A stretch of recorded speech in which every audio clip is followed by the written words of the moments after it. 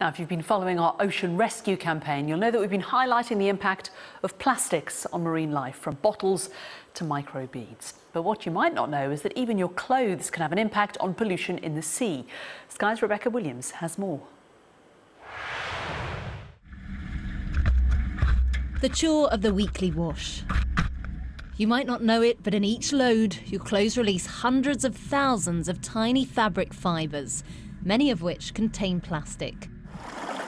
From the dirty washing water, they soon get into the environment, poisoning our waterways and the food chain.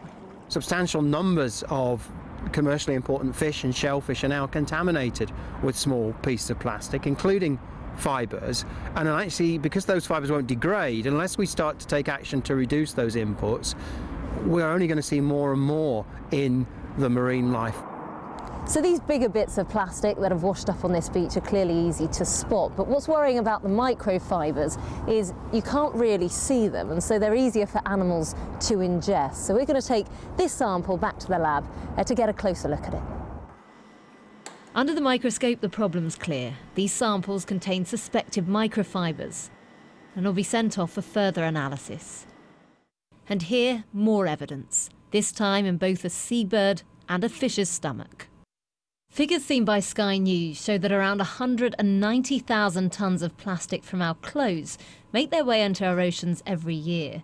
That's the equivalent of 1,357 blue whales, and significantly more than the 35,000 tonnes of plastic that comes from cosmetics. At this clothes recycling factory, Sophie Mather, who's worked in the industry for decades, tells me why she's taking action. She's carrying out research to introduce new technology which would change how textiles are actually produced. The fashion industry really needs to do a lot more about this. I mean, we're seeing these sorts of fabrics here. The fleece fabrics we know are really bad culprits. All of the fabrics really have an issue with fibres coming out, but it's these ones here that lose a lot every time you're washing them, and we need to understand more about it.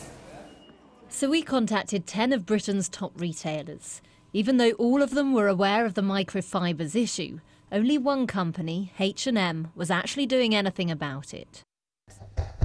Research suggests it's older fabrics that shed the most microfibres. But without changes and support from retailers, experts warn that the problem will only get worse.